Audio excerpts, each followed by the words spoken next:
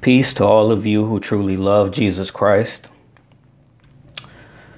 Today I want to talk about a very controversial subject that I see a lot of false teaching on. And, before I get started with this message, I want to say that just because you read a scripture, that does not mean that the Lord has given you revelation about it or understanding of that scripture. So it is very dangerous to read scripture and then teach from scripture. There is one teacher, and that is the Holy Spirit. You have to be patient and cry out to him for understanding and for knowledge. If you teach anything of your own understanding of yourself before the Lord gives you revelation, then you will teach error. The truth is only of Jesus. So you have to be patient and wait for him to teach you all things, especially if you are going to teach on a thing. So, I want to talk about marriage and remarriage and divorce. I see a lot of this. Anytime you have a subject where there's a lot of controversy, you can believe that Satan has his hands in it big time. So, I want to give a proper understanding of the Lord's heart about this subject. So the first thing that you must understand about this subject is that Jesus Christ came here to teach us about the kingdom of God. He came to teach us how to be born again, and he came to teach us how to live once we are born again. So you have to understand that everything that the Lord taught in his Sermon on the Mount, throughout the Gospels, everything that he taught was the way to life. He said, I am the way, the truth, and the life. So everything that he taught was to show us the way. So it is for born again Christians.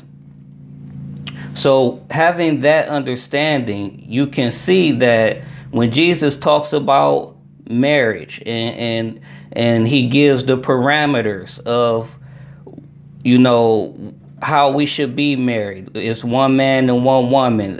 He gives us the understanding of when we can divorce or if we should divorce. Everything that he taught, it was to those who are under the new covenant, his new covenant. So before you are under the new covenant, you are under the law. So that means that everything that you do before you are born again is under the law. When you are walking in death and condemnation, you are the old man. So even if you get married 7 times, all of the fornication that you commit, all of the lies that you tell is under the law. Now, once you and see this, I believe the problem is that people are not understanding what happens once we become born again. The word says that we die with Christ. We are buried with him and we rise again, a new creation. So we know that the word says that when someone is married, they are married until death. So if while under the law to come into Christ, you must die.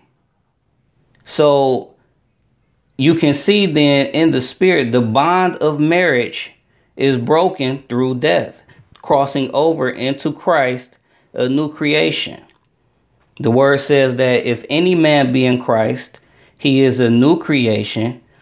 Old things have passed away. Behold, all all things have become new. So that means even if you fornicated with 100 different people, when you cross over into Christ, you are pure. Your heart has been purified. You are a virgin in God's sight. You are a new creature. So even, in my situation, and I'll just say that I am married. I'm married to my first wife. So I don't have any reason, a lot of times people will accuse someone who's remarried of, teaching this kind of thing because, they want to justify what they're doing. But I'm married to my first wife, and I know that this understanding is from God. But, once you cross over into being born again, and you are filled with God's Spirit, you have to understand the power of God, what is happening in the Spirit. You are literally a new creature, just as the word teaches. You are purified. Everything that you have done before that point passes away. Old things have passed away. That means every marriage, every sin is all thrown into the sea of forgetfulness. The Lord casts it away. It's not remembered, and you become a new person. You walk in newness of life. So at that point, when I was born again, I was married. So everything before I was born again, my marriage, everything passed away. So once I crossed over to being born again, I continue with Christ from that point. So my marriage becomes new. Even my marriage became new. It wasn't the same marriage. It's a new covenant marriage in Christ now. It's no longer of the law.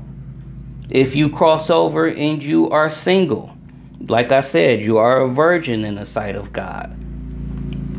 And then the Lord, through the Holy Spirit, gives us instruction on what to do if we are married and we're living with an unbeliever. You are to remain married if that unbeliever is willing to live with you in peace. If they decide they cannot handle, your new walk with the Lord, now you don't want to do certain things in the bedroom anymore. You want to raise your kids a certain way. Anything like that, and they cannot live with you in peace because of your love for the Lord, and they decide to leave. The word says that you are not under bondage to that marriage, so you can't remarry.